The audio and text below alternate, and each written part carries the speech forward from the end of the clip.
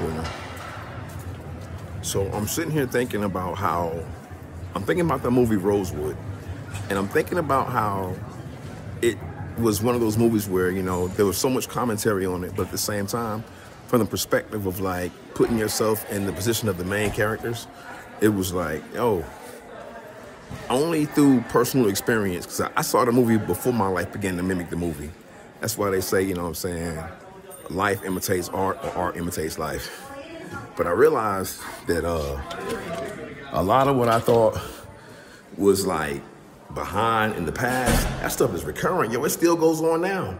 It all depends on your socio-economic, you know what I'm saying, status and where you stand to be shielded from it. It reminds me of when in the Bible where it says, I make a joke about it too. The devil came to the assembly of the Lord God and his angels. And the Lord God asked the devil, he said, where you been? He said, to and fro. To and fro. Like he was doing his fro. He was picking his afro out, like saying that, you know what I'm saying? Like I've been around doing, you know what I'm saying, this and that. And with that being said, I come to the conclusion also that when he said, consider my servant Job, he said, he said, consider my servant Job in the sense that he will never, you know what I'm saying, turn against me or betray me. And I think the devil said, because you put a hedge around him or a fence around him, he said, if you take that hedge or fence, you know what I'm saying, away from him, he was like, he'll betray you and he'll basically blaspheme your name or whatever, you know what I'm saying? He'll do whatever, you know what I'm saying? And then I think it was to the extent where he did that, and it was like, Job had his mind on the right way, but his wife was the one that distracted him. She was like, why don't you just curse God and die? And he was like, I'm not going to do that. You know what I'm saying? But it was almost like, to me, I think about like the same thing with the spousal situation with like in Rosewood. You know what I'm saying? Sometimes your spouse can be your worst enemy in the sense that if you're not equally yoked, then your spouse can be the main one to bring you down, you know? And like it said too, it said the gods were envious because the first man, you know what I'm saying, him and his other half were like together. He didn't need anything outside of himself. It said that, you know what I'm saying, they calculated all the time.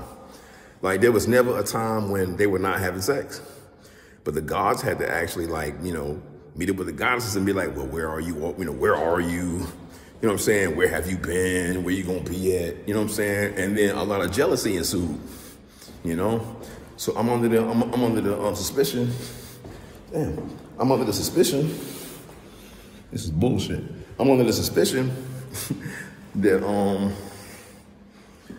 there were two types of beings or two classifications of beings that, you know, people wrongfully lump into one category as being God. In the sense that in the garden he was like, oh, he said, Adam, he said, where are you? And that was to say that, you know, you're not with me. If you were with me, then you'd have been okay. Almost reminiscent of Anakin, where he was like, it's my fault. He was like, if I'd have kept you with me and didn't let you roam around with Palpatine, then you wouldn't have got corrupted, you know? So to me, it's almost like the same mentality that I have, where it's like, I be wanting everybody to be up under me. You know what I'm saying? I'm like overprotective. I'm like ultimately overprotective. It's okay. I'm like super overprotective. And because of that, I don't give people a chance to grow. Maturity occurs outside of your fence, like with the story of Job. So with me thinking about that, I realized that the true strength to be attained in the growth of children and people too is to be outside of your comfort zone, which is why people come to universities like this, you know what I'm saying? Even though it smells like weed out here.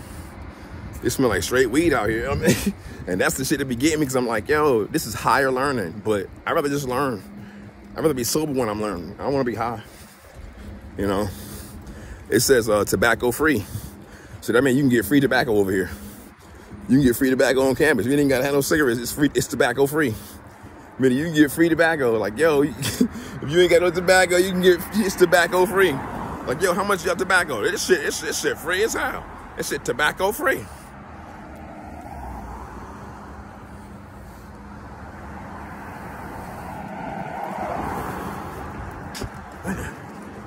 I'm about to fall crossing the street. You know what I'm saying? And it's smoke over here.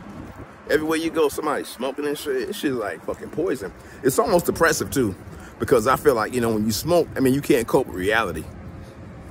I can't knock it, but me personally, I pride myself on not smoking, dealing with reality head on. You know what I'm saying? Without having to oxygen asphyxiate myself. That's some freaky ass shit. It's like somebody choking you out before you bust a nut.